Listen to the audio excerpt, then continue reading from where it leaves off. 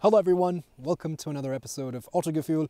Today with me AJ, and welcome to the all-new, first ever Mercedes C-Class all-terrain.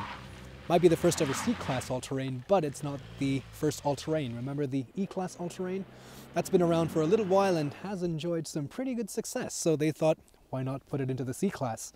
Of course, this is a crossover estate. We've seen this, for example, with the Audi A6 and the A4 all-road, and of course Volvos of the yesteryears, as well as the newer cross countries, are kind of taking this philosophy as well.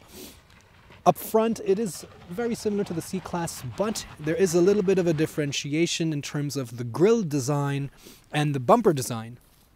You get LED lights as standard, but you can also get the optional digital lights, which can project those really cool graphics onto the road for the assistance systems, for example.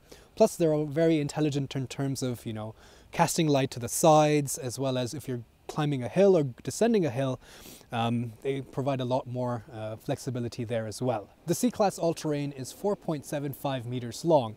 Now that's a tiny little bit longer than the standard C-Class estate, and that's because we have these slightly more redesigned off-road bumpers. It's a little bit taller because, of course, there is 40 millimeters more ground clearance now. It's a little bit wider also because we have these cladding, this black plastic, on the wheel arches. Speaking of the wheels, you get 17 inches as standard. You can also optionally get the 19 inches. Here we have a very happy Midway 18-inch wheels. Nothing too fancy, but I think it goes well with the black wheel arches. The entire silhouette of the all-terrain is very much C-Class estate. You can only get this in a C-Class estate. Of course, this is the all-wheel drive version, the 4MATIC. So it's 55% to the rear and up to 45% to the front. This weighs about 1,700 kilograms, so it's a pretty heavy estate, but it's not as heavy as some of its elder siblings. And very clean, elegant lines all along the side. Even though it is an off-road designed vehicle, you have a lot of chrome on the window frame, on the door handles, for example, and even on the roof rails. So it still has a very executive, very refined look about it. And I always like this very soft curve here at the rear of the car. So let me know what you guys think of this design. The rear of the C-Class all-terrain is again very similar to the C-Class estate, but of course we have a slightly more off-road-esque rear bumper with more black cladding. Of course, this might look a little bit like a bash plate here in the back and in the front, but they end just about over there. So this is not really very functional. And, well, those are clearly fake exhaust tips. But, I think I for one have gotten used to fake exhaust tips. Have you guys? It's about time we kind of accept this. What do you guys think? Anyway, the trunk is an estate, 490 liters, very usable, very flat, as you can see. Of course, you can tumble the seats down very easily with just a flick of a switch, like so. They lie completely flat. And now you get 1,510 liters of boot space. So very versatile. You can carry your mountain bikes, drive up a mountain, maybe, we'll see, because of the all-terrain, and go on an adventure. Here we have the key fob. I really like this design. But of course, we have a keyless entry. So the door opens as soon as you touch the door handle. And a really nice, inviting cabin. I love a car with a light interior. The door is also really nice and padded, good materials, good build quality, one constant piece over here. I like the knurled finish on the seat controls as well. Good sized door pockets. And I always like the Burmester speakers in Mercedes cars. I think it has an elegant look to it. If we peek inside the cabin, well, this is pretty similar to the C-Class estate. This is the Avantgarde design that we see. I love the steering wheel. I love the aluminum in the middle. And you have controls on the left and right. For the 12.3-inch screen, you can control that here with the left-hand side. It's mostly capacitive, but you do have buttons as well. Being the all-terrain, there's a special off-road view that you see here, which shows you the tilt and lean angles, as well as a compass in the middle. But you can, of course, change it to the more classic view. You can set the adaptive cruise control systems over here. So overall, a very nice and very slick system. And you can also have the entire navigation on the screen if you would like. So very versatile. There's also a head-up display with a special off-road view here in the all-terrain. You can see the roll and the pitch and the compass. So kind of the same as the off-road view in the instruments, but it's pretty cool to have it. In the middle, we have this gorgeous floating 11.9-inch screen. Again, this is optional, but this is where you can control the main infotainment system. Right on top of that, we have 3 vents, also backlit with the ambient lighting. I really like this wood in the back as well. I think the interiors of Mercedes these days are really, really pretty. But this system controls a lot of functions. This is a little bit of an updated MBUX, where actually now you see that there's always the navigation in the back. They call this the 0 layer, so you can have this with you know, the navigation and your smaller controls down here for the other systems instead of having different widgets. I think it's a good improvement. And if you go to the main screen, of course, you see some of the special Mercedes comfort features. So you have massaging seats for the driver and the co-driver. There's also the seat kinetics, which slowly moves different parts of the seat just to kind of ease the tension in your body. There's also something called as an energizing comfort, which gives you a breeze that whisks you away to the seaside, apparently. I don't know. I don't want to go to the seaside. It's freezing outside. But you can go to the main menu with this home button here, and you also have smartphone connection. But you can also access these systems with your steering wheel as well. So it's also easy to do this. Although it takes a little bit more time, it's also a little bit more tricky. You have to take your eyes off the road. I would always recommend you use just this system here. Unfortunately, to make this perfect for me, I would have loved to have more buttons. I don't mind so much the air conditioning system down here.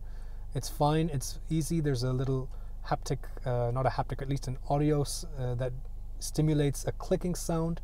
That's fine, but you know, down here we have a lot of different functions which you do have to press, but there's no individual buttons. So you have, for example, the dynamic selector, and being the all-terrain, you get 2 special off-road modes. There's the standard off-road mode that we saw here, and there's also the off-road plus mode, which gives you even more low-range tractability and even things like hill descent control, and we'll try to test these out later. But as standard, you get eco and comfort, sport, and individual. And yeah, see down here, I really wish there was a roller for the volume control and some more hotkey buttons. But overall, I think this is definitely an improvement, and I'm excited to see what they do next. If you push this panel away, down here we see an inductive charging port, a couple USB-C slots, a couple beverage holders as well. And look at this, it comes back. And then if you push this button, the center armrest opens up to have to reveal a further storage area with a couple other USB-C slots as well. Getting in is a little bit easier than the standard estate because we have 40 millimeters of extra ground clearance, so ingress is a little bit easier. But once you're in, it's really comfortable. So this is set to a comfortable position for me. I'm 5'8", or about 1.73 meters. Plenty of knee room. I can slide my feet under the seat as well. The recline of the backrest cannot be changed, but it is in a very relaxed position. There's a sunroof and a glass roof, so I feel connected to the outdoors. Thanks to this light interior, there's a lot of light as well. The outside 2 seats have heating as well, so you're well catered to. As well as you have 2 additional climate zones for the left and right passenger with air vents. So again, getting comfortable back here is really easy. There's also ISOFIX points for the child seats, a center armrest with cup holders, and you can tumble that part down and use it as a ski hatch. You can get this car with 2 engine options, a petrol and a diesel, the C200 and the C220D. This is the C220D. It's a 2-liter diesel engine which makes 200 PS, or the C200 is a 1.5 liter petrol which makes 204 PS. They're both mild hybrid engines. They both obviously have 4-wheel drive with the 4MATIC system, And they come mated with a 9G Tronic automatic transmission. As you can see, they are longitudinally mounted, so this is a rear-wheel drive biased platform.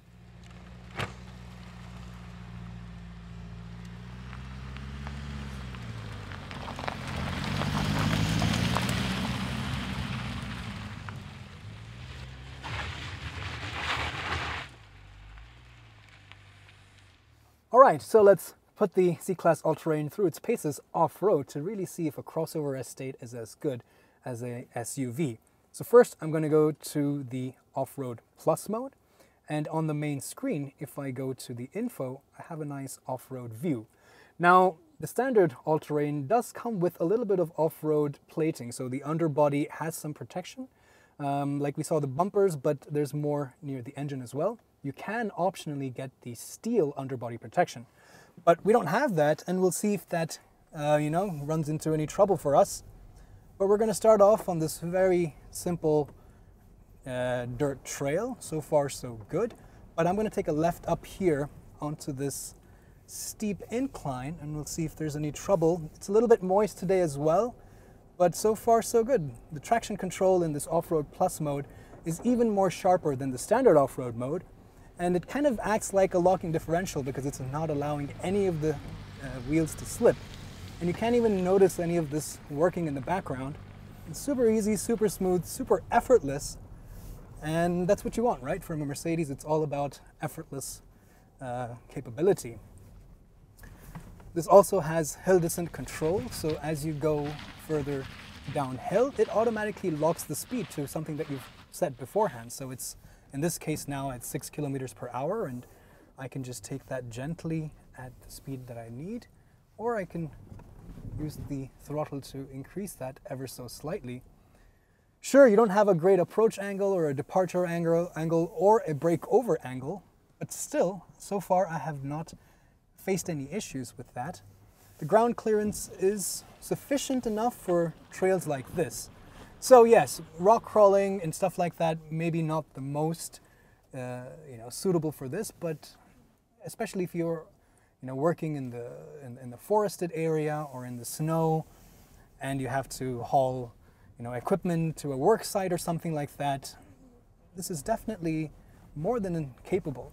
Plus, because of the low center of gravity that you get with an estate, it's significantly more planted out on the road, where, let's be honest, most of the users will spend most of the time driving in this car.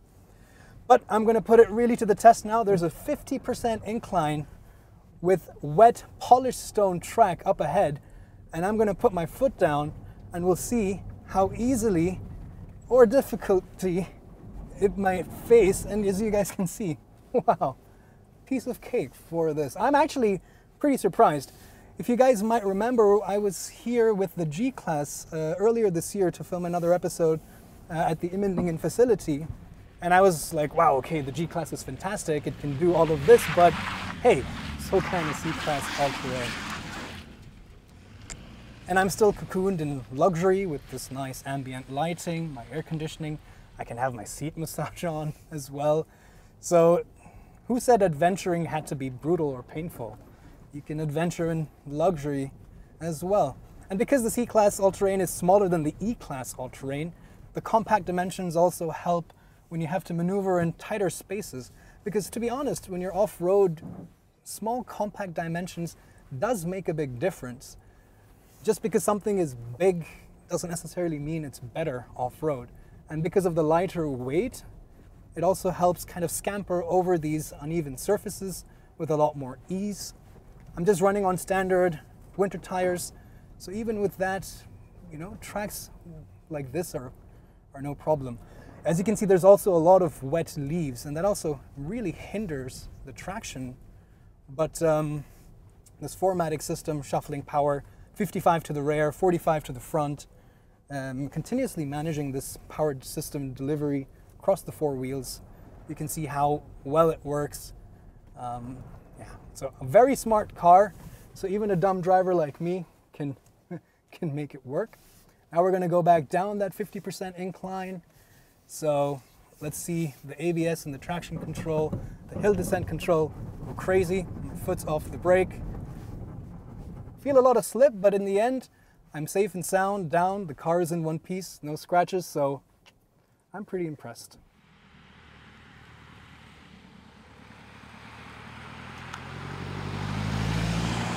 Personal story first. I have a lot of experience and a very special place in my heart for crossover estates, because when I first turned 18, my dad had a Fiat Adventure Sport. Does anybody know that car? This was way back in 2009, and I had just gotten my license and I would just be dying to take that car out. Of course, it wasn't four-wheel drive, but it did have that spirit of adventure because of that higher ground clearance, had off-road tires. I have a special liking towards these kinds of crossover estates. The starting price for the 200, which is the petrol, the C200, is around 53,000, but the C220D starts at around 55,000. So it's not very cheap, but this is a kind of a car for those who don't like that SUV kind of design. They don't like necessarily that really high seating position, but you want to have a little bit of that rough road, off-road capability. And I think this is what caters to that special niche segment the best. Sure, you have the bigger, E-Class all-terrain, the A6 all-road, and the V90 cross-country, but because the C-Class is a little bit smaller in dimension, it's a little bit more easier to manage. So, first impressions. Well, I always like a Mercedes interior. It's very luxurious, very plush. It caters to all your needs. But at the same time, as with most Mercedes diesel engines, it is a little bit grumbly, it is a little bit rough sounding, and you can hear it inside the cabin quite a bit, even at low speeds and low RPMs, even in comfort mode. It's not a deal breaker, and I personally don't mind a diesel clatter, but it's something to keep in mind. If you're looking at one of these and you don't want that, then perhaps the petrol version is the right version for you. Visibility is pretty good. I always like to have my seat low down, and that gives you a good view out forward because the ceiling, the roofline doesn't impede your view the lower you sit. Pretty decent windows and a pretty decent rear view mirror. It's really foggy, so unfortunately I don't have the confidence to push this car, but it does roll a lot more than the standard C-Class for sure, so you can feel that around corners like this. Now, they've achieved that higher ground clearance not just by increasing the suspension, but also the overall diameter, the effective diameter of the entire wheel. So rim and rubber is a little bit more, and that also is what affords it this 40 millimeters of higher ground clearance. And that kind of shows because you do feel that squidgy, rubbery, leaning action when you go around corners, but it's fine. You also have, in the back of your mind, you know that you also have that four-wheel drive system to provide the traction that you need in case you do start losing grip. The steering is, I would say it's okay. It's not the most sporty. Of course, this is not even like the AMG line kind of a thing. You don't get that right now. It's just the Avantgarde. So it has a good weight, but it doesn't necessarily give you a lot of feedback. But the size is really nice and the grip is really good. The seats are very comfortable. They're very plush. They hold you in, even though they don't have a lot of side bolstering. They do a good job of keeping you in place. You also have the massaging. You have the seat kinetics and things like that. So it's very comfortable. Apart from the engine clatter when you're at idle or when you're accelerating, otherwise it's not too loud. But in general, the cabin is really hushed. So you would expect that. You would want a quiet and composed, kind of a refined interior, and this does deliver. The engine is fairly responsive, thanks to that mild hybrid boost. It does give you that sudden torque as soon as you demand it. The brake feel is also okay.